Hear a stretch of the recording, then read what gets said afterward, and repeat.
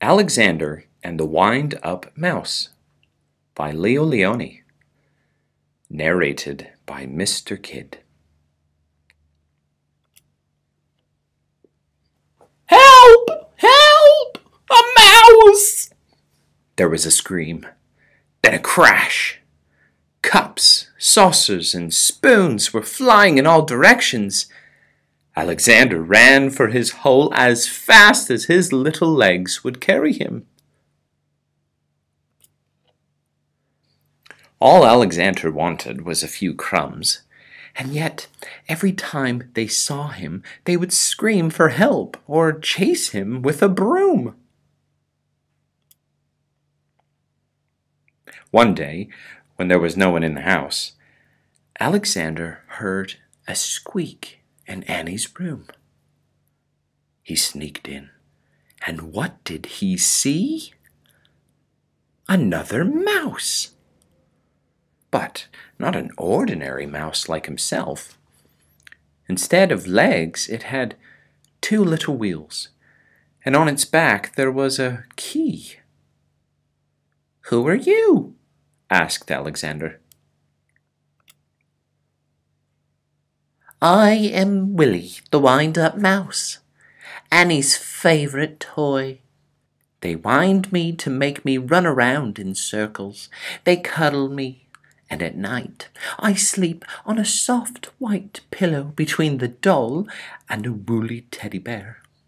Everyone loves me.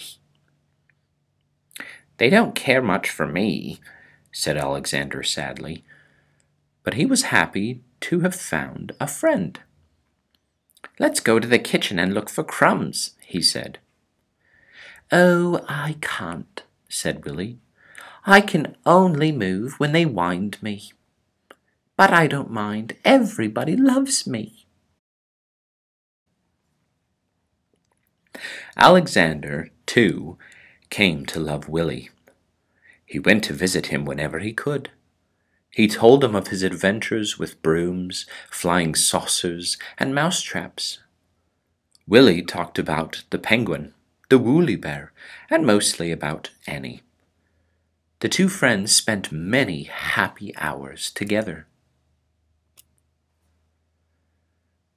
But when he was alone, in the dark of his hideout, Alexander thought of Willie with envy.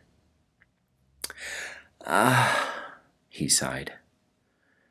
"Why can't I be a wind-up mouse like Willie and be cuddled and loved?"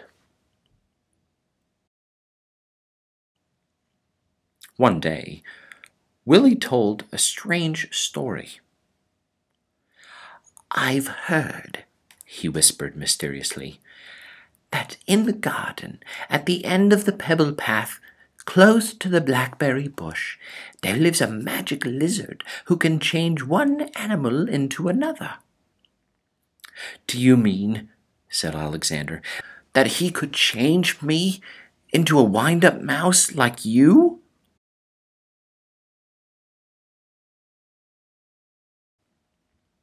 That very afternoon, Alexander went into the garden and ran to the end of the path. "Lizard! Lizard!" he whispered. And suddenly there stood before him, full of the colors of flowers and butterflies, a large lizard. Is it true that you could change me into a wind-up mouse?" asked Alexander in a quivering voice. "When the moon is round," said the lizard, "bring me a purple pebble." For days and days, Alexander searched the garden for a purple pebble. In vain. He found yellow pebbles and blue pebbles and green pebbles, but not one tiny purple pebble.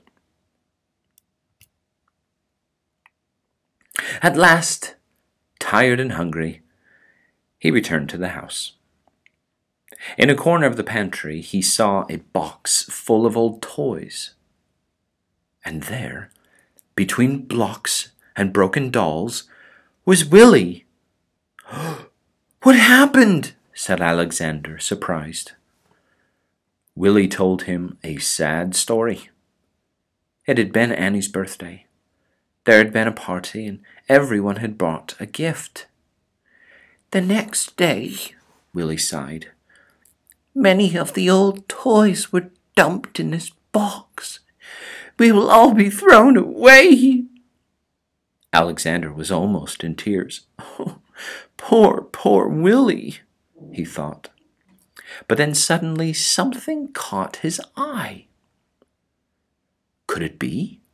Oh, yes, it was. Oh, it was a little purple pebble.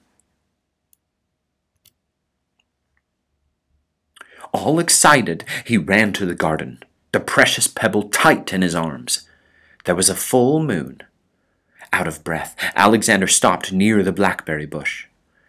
"Lizard! Lizard! In the bush!" he called quickly. The leaves rustled, and there stood the lizard. "The moon is round, the pebble found," said the lizard.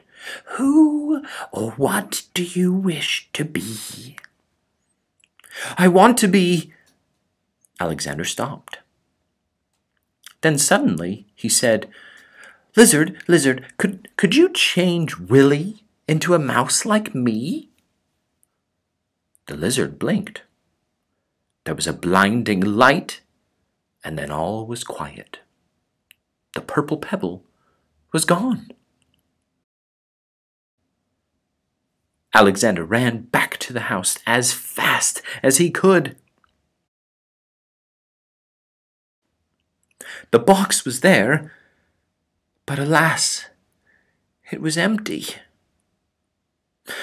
"Too late," he thought, and with a heavy heart, he went to his hole in the baseboard. Something squeaked. Cautiously, Alexander moved closer to the hole.